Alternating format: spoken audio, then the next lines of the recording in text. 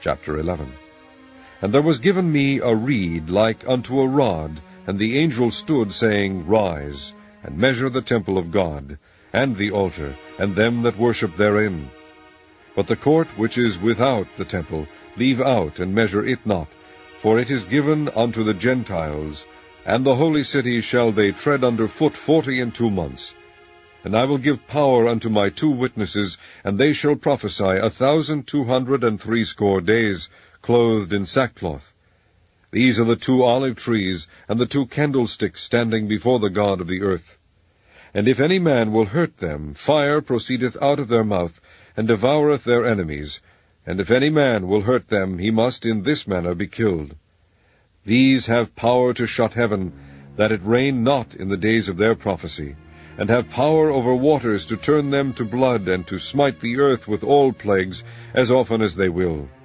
And when they shall have finished their testimony, the beast that ascendeth out of the bottomless pit shall make war against them, and shall overcome them, and kill them. And their dead bodies shall lie in the street of the great city, which spiritually is called Sodom and Egypt, where also our Lord was crucified. And they of the people and kindreds and tongues and nations shall see their dead bodies 3 days and a half, and shall not suffer their dead bodies to be put in graves. And they that dwell upon the earth shall rejoice over them, and make merry, and shall send gifts to one another, because these 2 prophets tormented them that dwelt on the earth. And after 3 days and an half the Spirit of life from God entered into them, and they stood upon their feet, and great fear fell upon them which saw them. And they heard a great voice from heaven, saying unto them, Come up hither. And they ascended up to heaven in a cloud, and their enemies beheld them. And the same hour was there a great earthquake, and the 10th part of the city fell.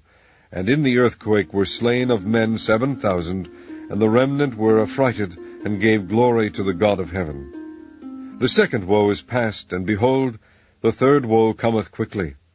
And the 7th angel sounded, and there were great voices in heaven, saying, The kingdoms of this world are become the kingdoms of our Lord, and of his Christ, and he shall reign forever and ever.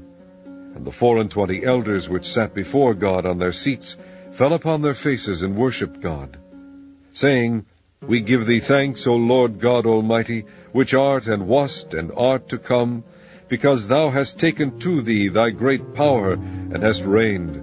And the nations were angry, and thy wrath is come, and the time of the dead, that they should be judged, and that thou shouldest give reward unto thy servants the prophets, and to the saints, and them that fear thy name, small and great, and shouldest destroy them which destroy the earth. And the temple of God was opened in heaven, and there was seen in his temple the ark of his testament, and there were lightnings and voices and thunderings and an earthquake and great hail.